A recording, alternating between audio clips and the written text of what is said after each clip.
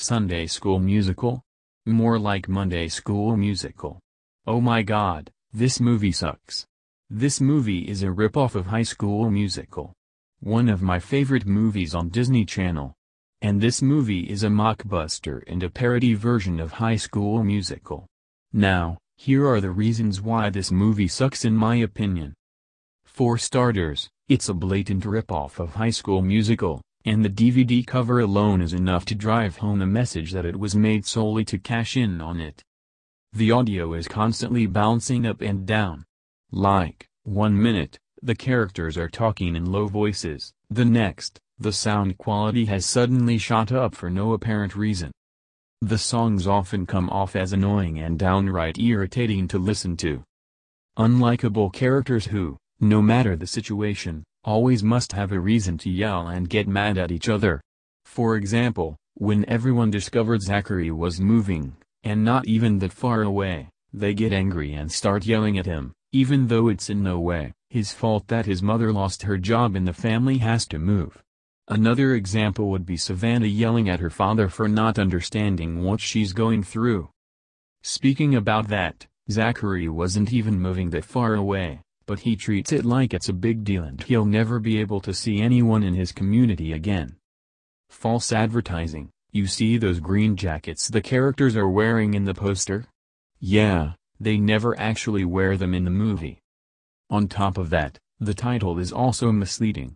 Despite being called Sunday School Musical, it doesn't actually take place in a presumed but unidentified Protestant Sunday school. It takes place in a regular school throughout the majority of the film. There's no introduction or opening act, and the movie just immediately bombards you with the song without giving you any insight into the plot. The movie literally instantly kicks off with the main character singing about dreams by singing the same phrase over and over again, which can get pretty annoying after a while. The movie has an entire 5 minutes dedicated to Savannah simply studying, aka being filler, and literally nothing else.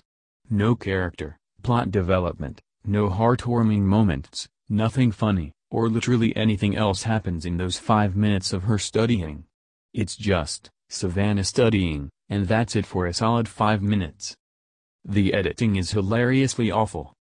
In one scene, Zach starts inexplicably doing things in the bathroom like breathing loudly and swings from the toilet stall, for absolutely no reason. All of a sudden, the plot turns the gang performing to raise enough money to save their church that was going broke and was also never mentioned once before in the film. In 1 minute, they've been disqualified, the next, they're performing. The worst part? And they don't even get the money in the end.